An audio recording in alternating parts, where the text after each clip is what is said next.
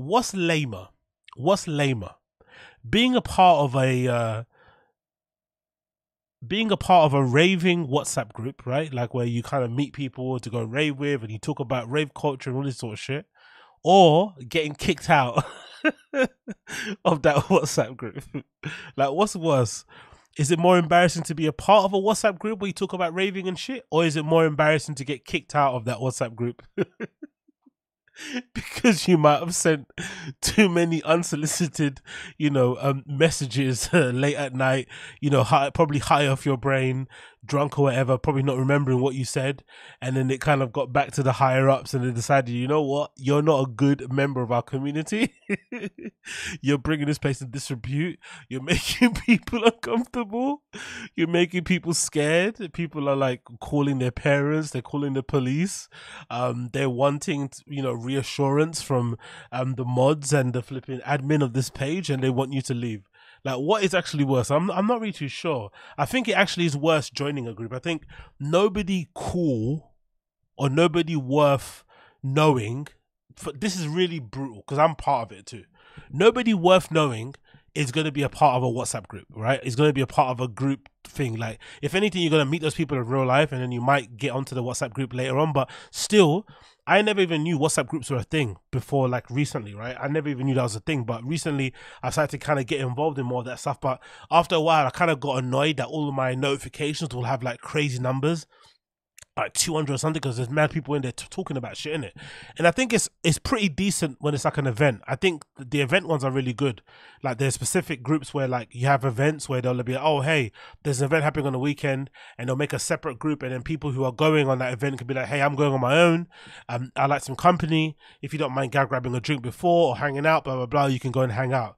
But for me personally, I think you lose a bit of the spontaneity, a little bit of the spark of going out by having all that preparation beforehand. I think if you're going solo dolo to a rave, annoying as it is for a lot of people out there, me personally, I love it.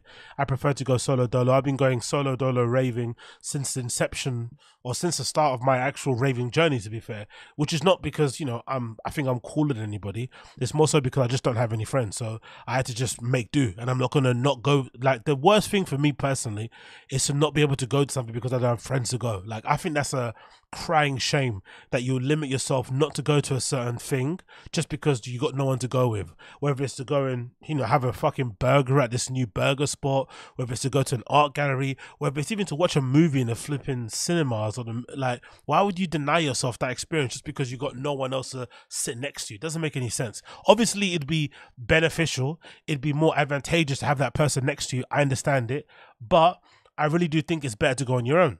So I did start joining these groups and they were pretty decent, but I have to be honest, I didn't really partake in it like actively, like in real life. I didn't really do nothing.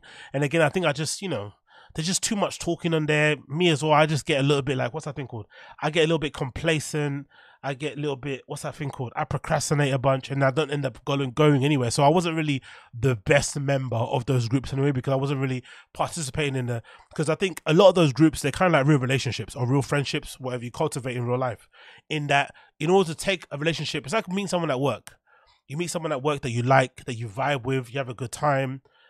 You get along with, you go to lunch together, you might go to a cup, might get some drinks after work together, and you have similar interests, you share stuff together, you share stuff between each other on Slack or on Teams and shit, and it's all Gucci. The way to take that relationship to the next level is to then invite them to something that's nothing to do with work. That's when you know, okay, you got a real friend on your hand.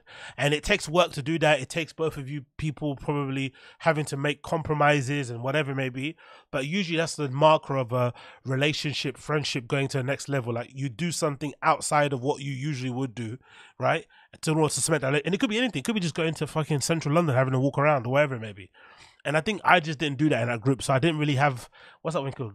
I didn't really have any goodwill, because I didn't really meet any people in real life, and I don't really have any interest to anyway. So, even though I said a lot of things, I didn't really follow through. So my words were like without any sort of like validity or any sort of like, whatever. So it didn't really transpire. But then in the end, to be the same person that's like shitting on these groups and talking like you're better than them groups, and then to those groups to say, But those same groups are saying, "Nah, you fuck off," right? Because you're scaring all the hoes. That's when you know you got problems. Honestly, it made me. At first, I was like pissed. I was like, "Hold on, what the fuck is going on?" And I was like, "You know what? I get it. I understand. You know what? It's all well and good." But I still would say, for those of you out there who follow me for like raving advice, whatever else I talk about when it comes to clubbing and shit, and you're a bit like me and you're a bit of a solo person, you're a bit of a lone wolf, I really do recommend, as tempting as it could be to go on, because I think Reddit has a group too. Reddit has a couple of groups for people that want to meet up in terms of raving. I'm not too sure if it's like a socials thing. I forgot what it is. There's a particular Reddit. I think it's linked to the main techno subreddit. So the main techno subreddit, the main Berghain community Reddit, they all have like an adjacent subreddit that you can use to meet people. And I'm sure there's a Discord. I'm sure there's other WhatsApp groups and shit. As tempting as those are, I really do implore you. Especially if you're a young woman. I think it's really important to do so because there's always guys on there that are gonna jump on you and shit. I think it's really important to just try and cultivate those relationships in real life. And it's not that hard, honestly. It really is easy. All you need to do is like get talking to somebody in the queue on the way to go to the toilet, on the way to waiting for the toilet cubicles, talk to somebody in the smoking area. Like legitimately, like I'm quite a striking individual when I'm going out, right? I've got a massive head. I'm tall, I'm black and shit.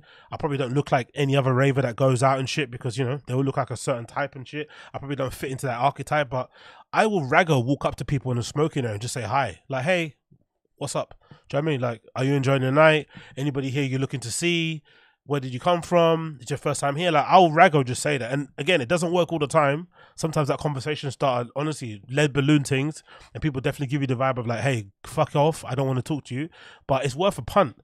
And I think usually, for me, I've had better luck cultivating a community, a friendship, a link, somebody to go raving with next time, a drug buddy, whoever it is, doing that than any other way.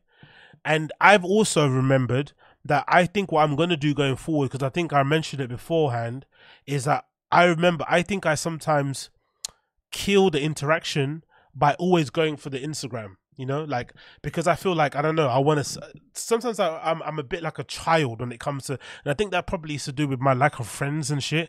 I don't really have a lot of experience in terms of like that sort of like chat, as good as this is, as good as I can talk into a microphone and rant and ramble, it's not the same thing as having a conversation with an actual human being. You know what I mean? Because this is pretty one way. I'm just fucking talking shit into a mic. You're just listening.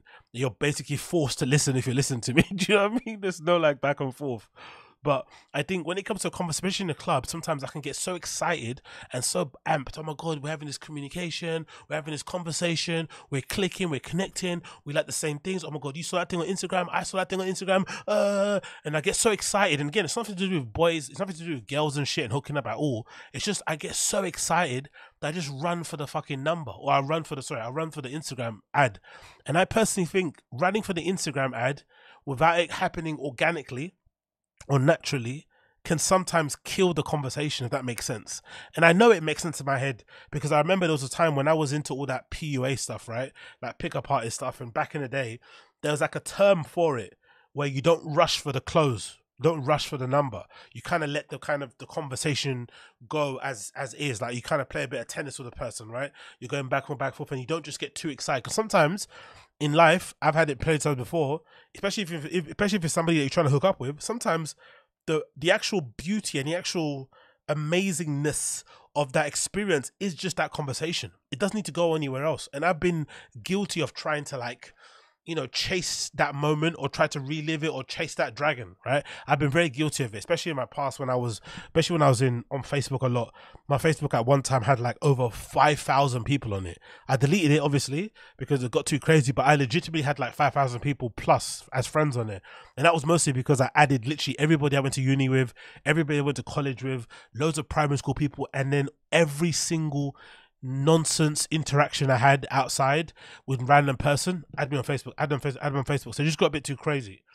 But I think the reason why I did that is because I wasn't comfortable with just living in a moment. I couldn't just sit and enjoy that chat in a smoking area with some random dude from Latvia who's talking to me about his job, who's talking to me about his wife and blah blah blah and why he's here in London. I had to kind of like, you know, I couldn't just like live with it. And sometimes, who knows, maybe I would have got his Instagram later on at the bar when I bumped into him again later. Maybe I would have never got it, but because I'm chasing it, it sometimes kills interaction. So I've kind of come to that realization that I just need to kind of let things live, or let things be as they are, kind of thing, because that's also really important. Because the last thing you want is to like, is to be that person, which I've again been guilty of, where because you have a good interaction one day while you're in the fucking buzz of a high and stuff, you think that is reflective of the relationship you have with that person like forever and ever, when it's not. Maybe they were just high and they couldn't sleep and they were just like tapping around the phone talking to you, but you're thinking, oh my God, this is my friend. It's like, not really your friend. You know what I mean? Once they're sober and they've got round their real friends, suddenly you're not their friend anymore. It's sort of like, the analogy I use is like, you remember when you're at work and like you're hanging out with your like work buddy, like the person that you like the most, right? And then one day your work buddy, their actual real friends come out, and you see how quickly they change. They like completely start ignoring you. You don't exist anymore when their real friends come around. That's kind of how it feels like when you're raving sometimes. Sometimes you get people's digits, you get people's Instagrams and stuff, and you start talking, you feel like they're like your friend. And it's like, not really, because when Monday comes, when Tuesday comes, and their actual real friends come around, suddenly you don't exist anymore. So you have to kind of keep that in mind. But I did find it utterly hilarious, that whole flipping group situation. But again, understandable. Again, I think if you are trying to get into the scene, trying to get into the fucking, you know, trying to be a part of the little scene that exists out there, you're probably better off just doing things, whether it's like throwing a party, whether it's attending events IRL, talking to people IRL, as opposed to doing the whole group thing. Because I don't know, I found it a lot, you know, as much as I obviously misstepped with some of my actions, I did find there was a lot of talking, you know, a lot of talking, not much of doing and shit. And maybe it doesn't work for most people. I think most people could benefit from just, because we don't do it in a lot of our lives, you know what I mean? In a lot of areas of our lives, we don't really go out of our way to, because I've said it before, like, it's really difficult to make friends when you're an adult. Like, over the age of probably like 22, it's very hard to find new friends, especially if you don't have a hobby. Like, if you have no hobbies, you know, where you have to meet other adults, or you have to interact with other adults, it's very difficult to meet them. So I feel like clubbing is a easy way to do it. Like, why not? And not everybody goes clubbing is drunk, and everyone that goes clubbing is high. So why not take advantage of it and just, you know, extend your arm out and say hi to somebody and see where that goes. And I think you owe it to yourself to try and do it the hard way, which is obviously doing it in person. It's the more difficult way to do it, I swear to God it is, but it really is beneficial in the long term, because it allows you to kind of get over that, you know, weird social thing that we all have. It's also really risky too. There's that kind of risk reward thing going on. But I also think, like I said, the majority, 99% of my interactions I've had in clubs that have kind of been solid have been because 99% of my friendships or like people that I know and shit from club land have been real life. All of them. Like, very rarely have there's been like, maybe a couple. I think I met people. Actually, big up my guy Matt Little. I went out with a couple times before, so big up him. I can't think of anybody else who I really kind of met within that raving kind of scene that was, you know, legit, and we kind of had, you know, bag and banter and whatever it may be. So I think in general, probably, you know, prioritize IRL events as opposed to WhatsApps. But if you are doing the WhatsApps as well, you know, code of conduct, all that sort of shit, follow that sort of stuff, wherever it may go. But whatever you can do,